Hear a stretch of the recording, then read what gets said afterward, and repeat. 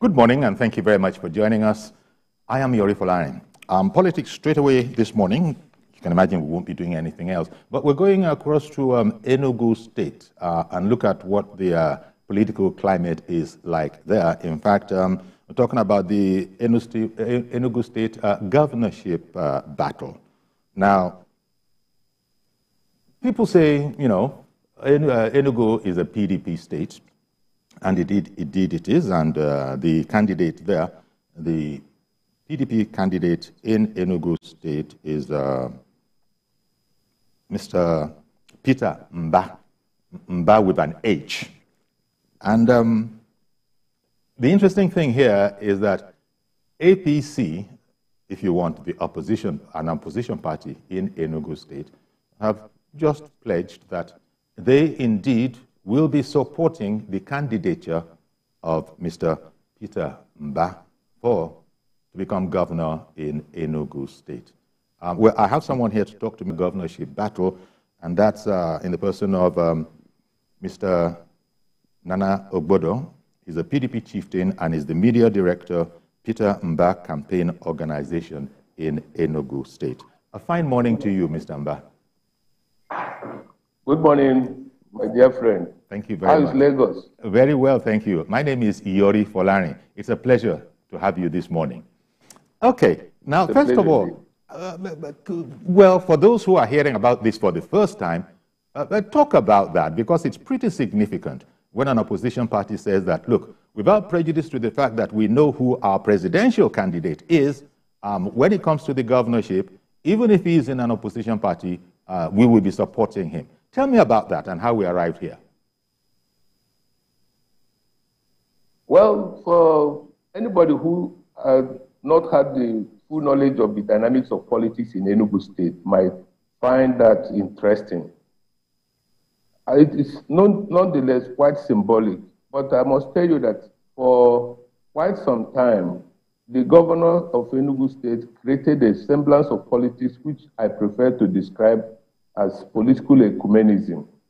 It's such politics that has been able to bring every person together, irrespective of the party you belong to. Howbeit, it is also instructive that a party like APC would openly come and associate with PDP in their choice of a candidate. It also speaks about the candidate we have. When you do a great thing, you don't necessarily make some big noise. Peter Mbah is a brand. It's a brand that Nigeria even needs. And we are privileged in Enugu to have him as our candidate. And it was not surprising to us that APC as a party came there to underscore that, yes, we may differ on some areas, but for this particular purpose, we are united because it is service to our dear state. They would have looked at all the credentials and antecedents of other candidates, and they couldn't but agree with us that Enugu this time around needs a new vista. Enugu is like a market that has matured, and it can only grow incrementally. And somebody has a knack for creativity. Somebody has a knack for innovative exercise. And he has come to say, we are going to go beyond what we have known in Enugu before, which is very simply described sometimes as a civil service state. I think we have come to that stage where we only grow incrementally. Now we want a quantum growth. Therefore, there is going to be a disruptive innovation. And Enugu people are so attuned to that mantra. And I'm not surprised that APC and even indeed other parties came to associate with us. And the interesting thing here, I mean, as you said, APC and other parties, the other thing is that there is no decamping, so to speak. It's like your principal, Mr. Peter, one has to be careful now, not Peter Obi, Peter Mbah, is of APC. He's of APC stock, and he remains of APC stock. But, I beg your pardon, he's of PDP stock. He's of PDP stock and remains of PDP stock, but APC will help him to achieve his aim. Now tell me, you've just indicated that the people of Enugu are not necessarily surprised by those. To talk about the neophyte to politics, a very experienced person, give me an overview of the gentleman. Peter Mbah is not new to Enugu people. It's not new because by his track record, Enugu people have come to know him with deep affection. Don't forget, he once served as the Chief of Staff in Enugu State. But it is not indeed only that. He has been able to touch lives. He has been able to show us that we are differently blessed and we are differently endowed. And he's a serial entrepreneur. He's somebody who has proven himself both in the public sector and in the private sector. In the public sector, he got to the height of being the Commissioner for Finance, even being the Chief of Staff to the governor there. So he transited from there to his own private business, and he made good success out of it. From nothingness, he was able to create a behemoth in Pinnacle Oil. And those of us who know the trajectory of all such things feel somehow a pride in associating with him. As a matter of fact, we are grateful that he accepted to serve his state now. He's somebody who knows what it means. For instance, let me take it from our tagline, the tagline of his campaign organization. He says, tomorrow is here. That thing says a lot about the urgency of the Nigerian situation. But from a positive perspective, it is a summation of our hopes and aspirations. It is indeed a rallying call to action. What it means, therefore, is that in the circumstance of resource control, how does a state like Enugu move? Enugu has thrived so much on the throes of allocation from the federation account. It is a civil service state, which makes excitement in the economy only when civil servants are paid. And we are saying, if we talk about resource control, some people are still thinking that it's something distant to come. But when we talk about oil theft and the rest of it, it is just a simple euphemism for resource control. And we are now saying, in the inevitability of resource control, how does a state like Enugu fare? And we found somebody who has a solution to it in Dr. Peter Mbah. Peter Mbah has been able to translate vision into action in the private business. And they will now say, please come and do it. And he has been able to situate our situation. He tells us that Enugu has everything going for us. Enugu has location. Enugu has history. Enugu has natural resources. Enugu has human resources.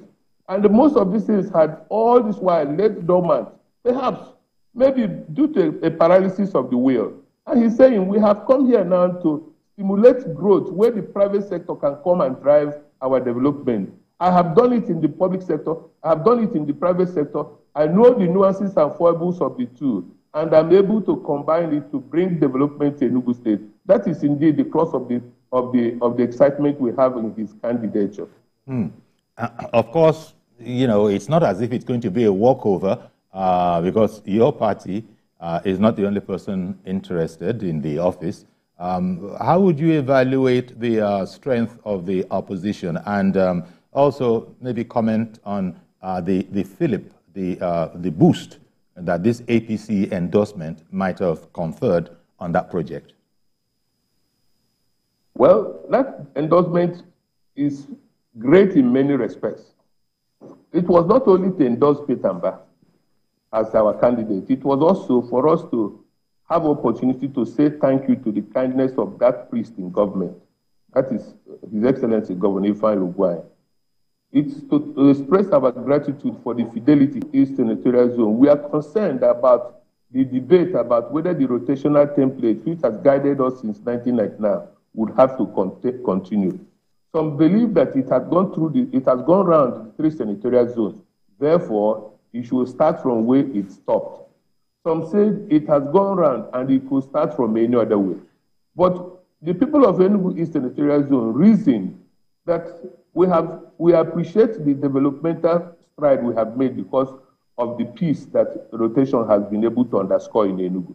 We appreciate the friendship we have been able to build because there is hardly any rancor. And then we pleaded with him and said, please, in spite of all the pressure you suffer, kindly know that this thing is now the turn of Enugu East to present their candidate. And indeed, he did it. And many things really excite me about his persona. Dr. Ifeanyi Ugwuanyi governs with virtues that best exemplify that of a perfect leader.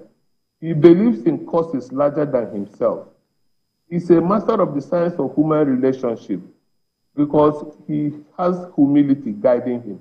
And he was able to translate this, our dream, into action by granting us this thing. And the event of Saturday was also, of Friday was also meant to say thank you for the kindness of being fidel to his promise. Then, coming to what impact it has to opposition. Yes. I will tell you, well, in one respect, opposition is a beautiful thing in politics, and indeed, democracy cannot survive without opposition.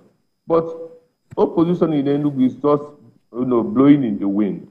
One, when we say we shall have a chance and the right to seek to contest, many people had contested initially from any other party, but we know when we say we have zoned this thing and the mainstream people believe in it, others are just exercising their rights in constitution, that the constitution grants them. It is not that it has any effect. But even most importantly, we do not even see these people as opposition. And that is why we want to say, if you want to talk about opposition, let us talk about the candidates and their credentials, because there is hardly any opposition. Most of them are just members of PDP until after the primaries. And they literally confuse opportunism for opportunity. And we know that they're not going anywhere. So singularly speaking, opposition is just symbolic, and it doesn't really bother us so much as we pray that we have a vibrant opposition in Enugu State. Now, one of the things that Mr. Peter Mbah has sort of asserted will be the lot of Enugu people should he indeed emerge victorious. He's talked about, well, something that's similar to what APC, I imagine all the political parties will, of course, there will be one aspect or the other that is common to all of them. After all, it's, politics is for the service and benefit of the people. And that's socio-economic transformation that has been promised by Mr. Peter Mbah. Give me the background to I mean, first of all, there's work going on now, but he's talking about transformation. And I noticed that it was very, very well received by elders, traditional rulers at the ceremony that you spoke about. Even Governor of Old Anambra State, Excellency Jim Ogbodo, and all notable names in the place, they were all there singing his praises as and he's a relatively young man to those kind of people. But they're saying that we believe in him, that he will do a good job. Talk to me about the socio-economic transformation, which I said is not dissimilar from what APC, which is not the same as PDP, is offering.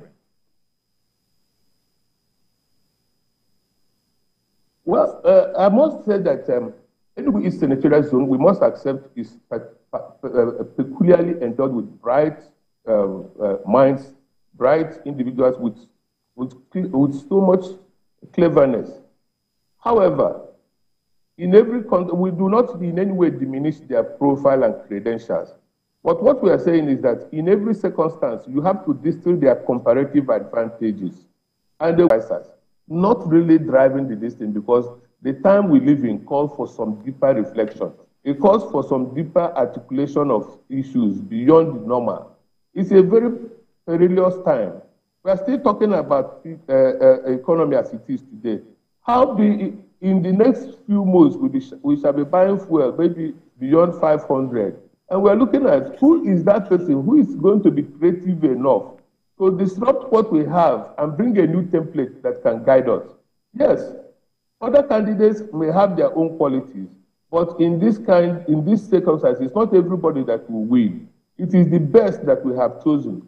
And we have chosen him based on his track record, based on his persona. He's a man with whom Enugu East have said we are well pleased. He's a man who employs silent dignity to win what all the noise do not win. You may not see him making noise. You may not see him grandstanding. He diligently goes about his way, but within this thing is a man who is created to change Nigeria. And let us start from Enugu State. And we're excited that we have him, and he has accepted to be our candidate. Okay. Given the people that have endorsed him, yes, you know the profile of somebody like Jim Ogbodo, the first governor of Enugu, of the old Anambra State, yes, a former senator, a former minister.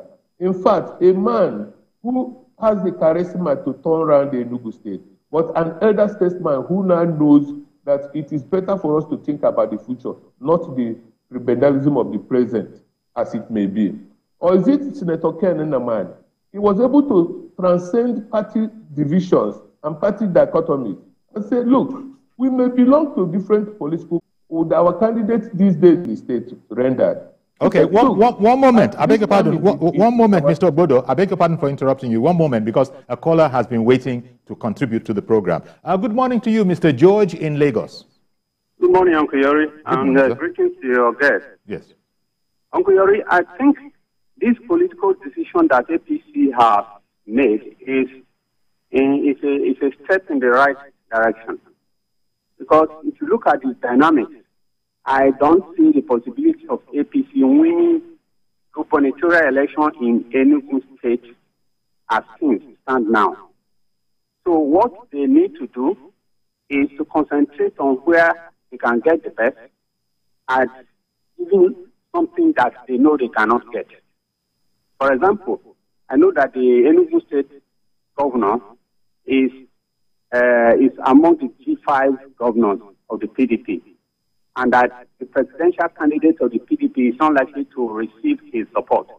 So APC might as well capitalize on this gesture to get more votes for the presidential candidate of the APC, because I don't see APC winning the gubernatorial election in that state as things stand today. The APC as a party should do the same thing in Rivers, I will recommend. It would be a waste of time and resources to think that they can win the gubernatorial election in Rivers State, where Wike is standing, with all what Wike has done in that state. And in this, Uncle Yori, again, the APC as a party in Rivers is in Taka.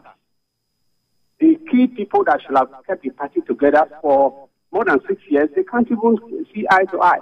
So they should do the same thing in Rivers and stop wasting money in Rivers.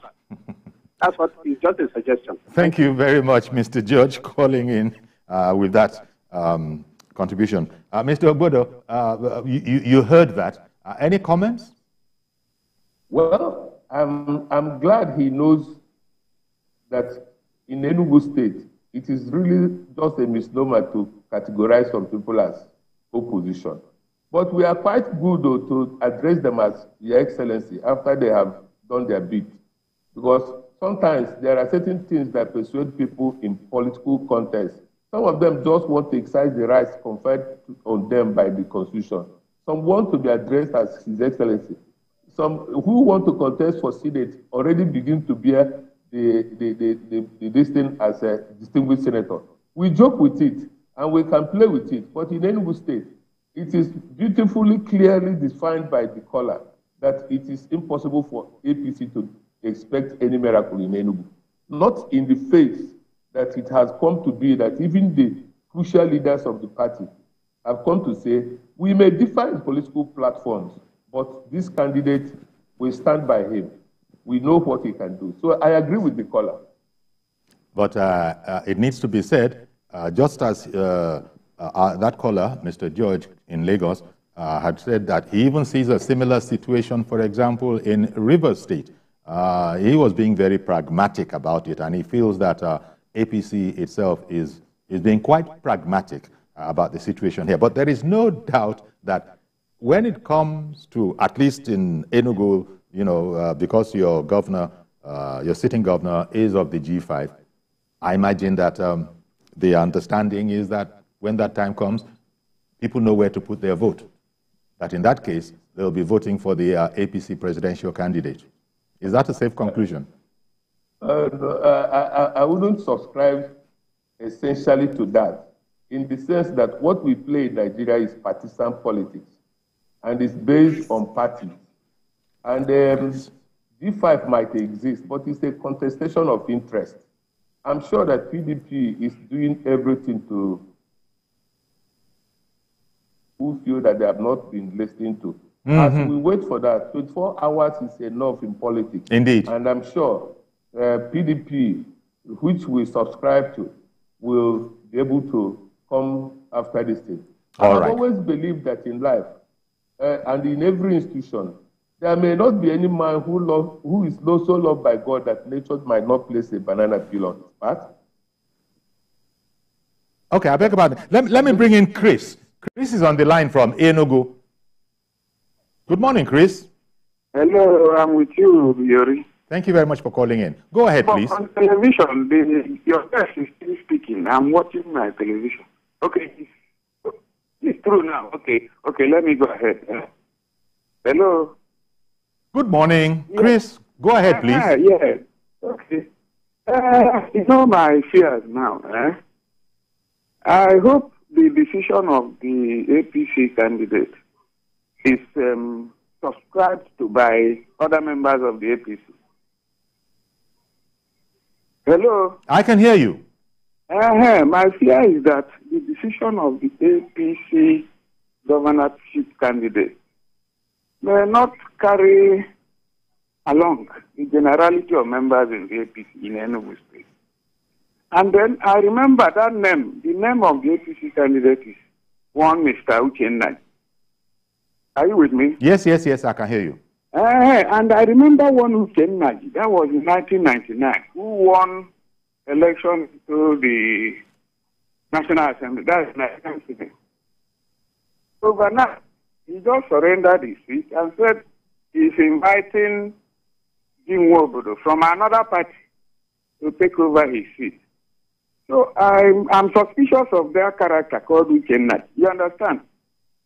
Oh, I hear you. With me? I hear you. My home state is not Enugu. My home state is Anambra. You understand? So why would the same Uchenna, who in 1999 won an election into the Senate, and then unilaterally his seat to Ogbodo, and then again a major opposition party in the state, and then the party in power at the federal level, he suddenly is subscribing to the candidacy of the PDP person. You understand? So maybe that's what they call strategy in politics. Yes. But let's hear from Mr. Ogbodo. Thank you very much for calling in, Chris. Maybe just before we go on break, would you like to briefly touch on his, assumption, apprehension, suspicion, call it what you will? Well, I may not want to talk so much about his thesis because somehow it is not the true position. I must put it on record that it's not the true position that he was expressing. The candidate still runs that he's running. But you see, he may be a priest without congregation. If somebody is still running, and those who ought to be championing his destiny are saying, we are now confident that we have found a man who will deliver Enugu. I don't see any reason anybody making noise about whether he continues to say he's running or not. But let it be on record that he has not abandoned his pursuit. He's still pursuing it. But all I know is that nobody can divorce himself from his environment and still retain his identity. In the circumstance of those who ought to drive his campaign, saying, young man, come back. Let us be pragmatic about what we are doing. There's no need wasting your money because Enugu is PDP and PDP is Enugu. But even more interestingly, we have looked at the candidates. This is what they said. The leadership of APC that came, what they said is not that the party has abandoned their status as party. What they are saying is that we have been able to look at the credentials of the candidates and we find that of Dr. Peter Mbah so ennobling that we have to really come together to promote it. All right.